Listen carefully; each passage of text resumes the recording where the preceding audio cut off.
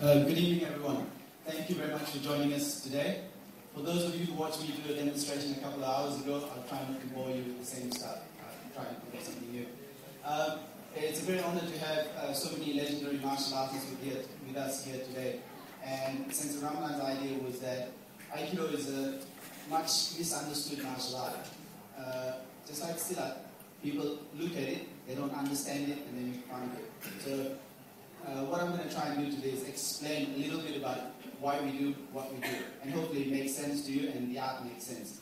Aikido has its origins in samurai times, and the idea was they taught Aikido to samurai who lost their weapons in combat. And so the best way to defend against a sword was to see what another sword would do.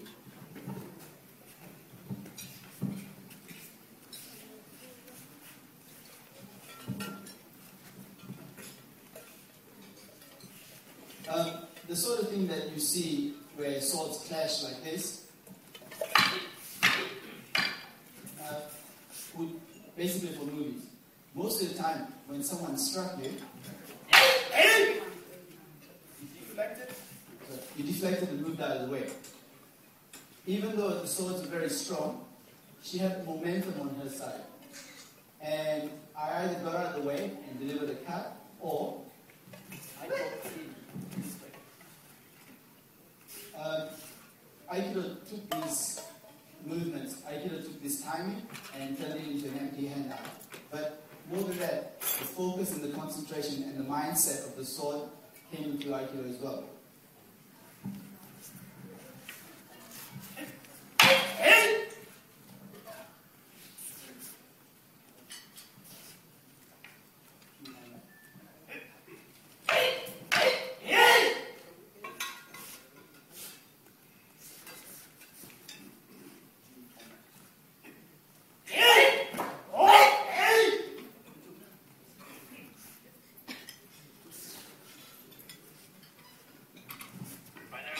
Looking at how those techniques work, Aikido, if I lost my sword,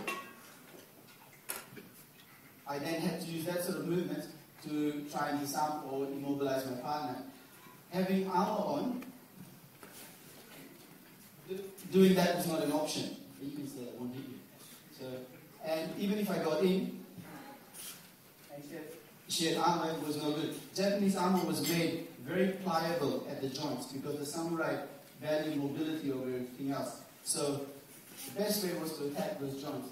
And when the sword came at us, this wasn't an option. It's quite hard trying to figure this out, but we'll work it out.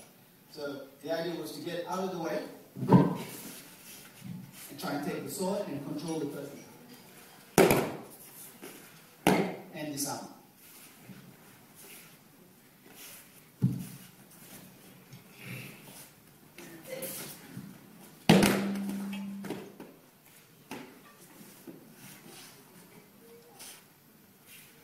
Okay, if I don't use the microphone? Yes. Yes. Oh, thank you. As the warrior class grew and times in Japan became more and more peaceful, the samurai were taught how to control someone without hurting them. And this became a prized ability. So many people trained very hard to be able to defend themselves and not hurt someone else. And again, this has a big influence when I teach police or law enforcement. So the idea was to, if you think of someone who goes to the gym, relatively speaking, these are the strong points. And the joints, you mean the weak points. So that's what I would attack. And just like someone coming at me full on, I couldn't stop this. I couldn't stop someone coming at me full on. So I had to get out of the way, use that time, or preempt, and enter. And control the person and the weapon.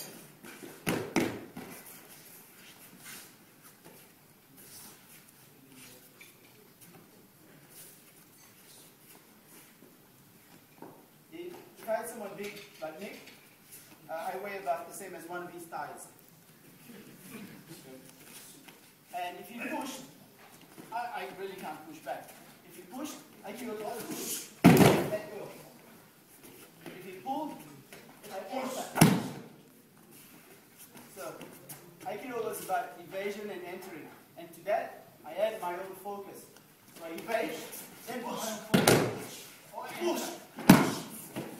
Control.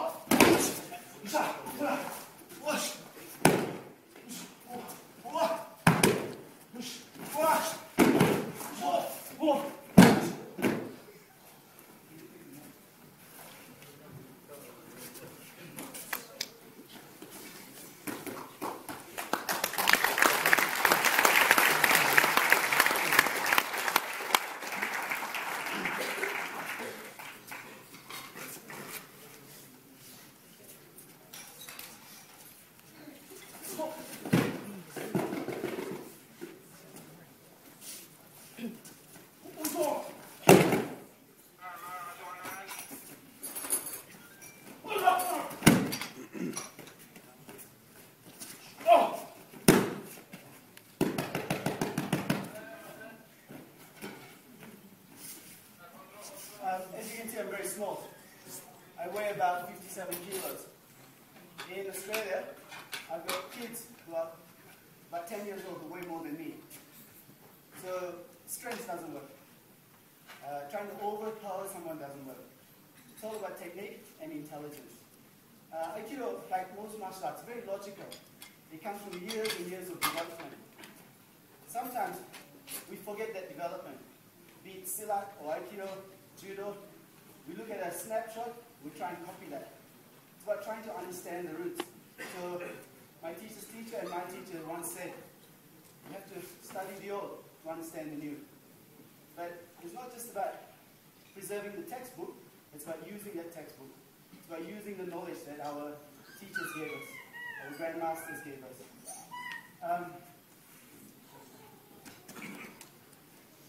So in Aikido, we have a knife that looks like this.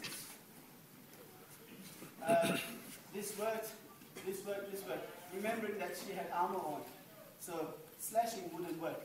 But obviously now, everyone will slash with a knife. So we have to take what we've learned from the old and apply it to the new. We have to take what the samurai gave us and try and apply it.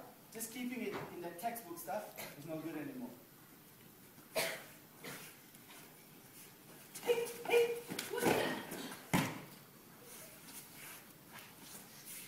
But still, we try and maintain the values that they presented us. That is to try and live with the other person, not destroy the other person.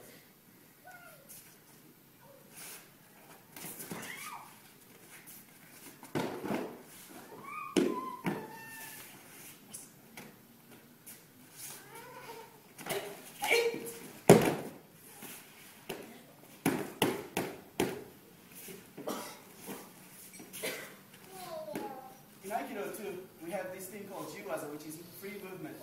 Because there's no competition in Aikido, this is one of the only ways we can practice how to our speed, reflex, build our reflexes, etc.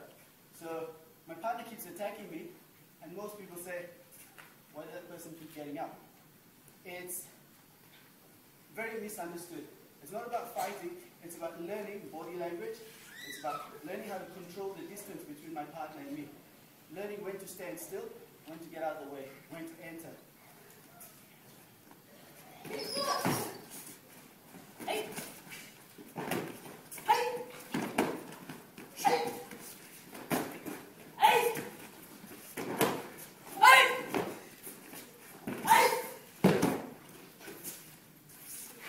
So, because there's no competition in Aikido, you'll all agree she's very fast here.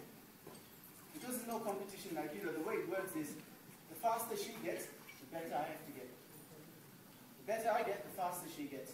So, in competition often, to be number one, I have to put the other person down. In Aikido, it's about me lifting her and she pushing me lifting her pushing me. And I think that's what modern day society needs. Rather than conflict, but working together. And that's why I think we can take our martial arts into the corporate world too. The corporate world doesn't want competition in the workplace. Competition with other competitors, okay. But in the workplace, they want their staff to work together. And if we can find it in our martial arts and take it out there, then we're going to spread our martial arts even more. I think that's what we need to do.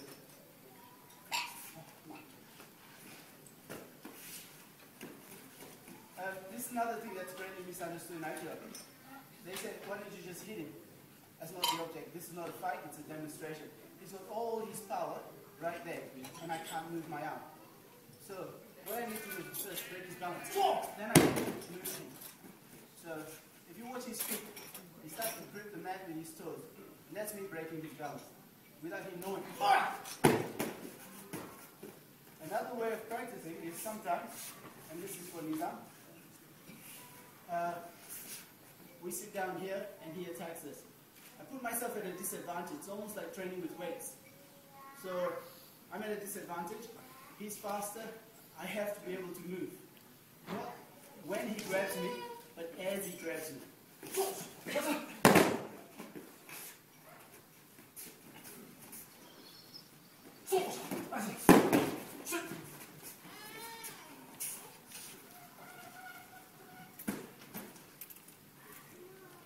And as I start to move, I also have a bit of fun.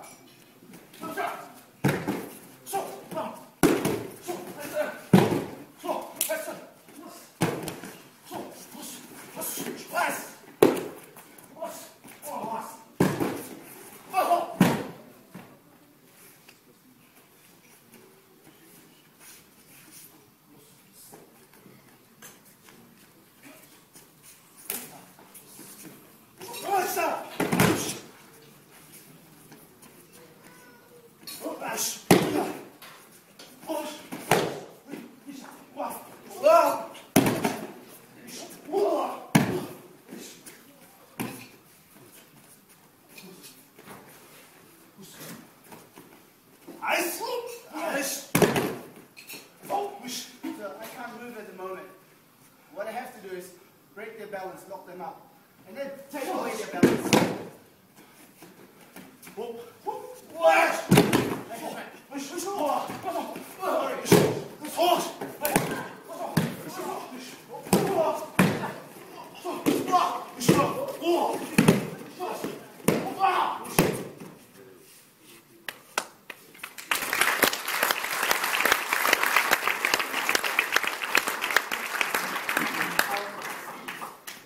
A wise man once said to me that all human beings seek beauty in their life.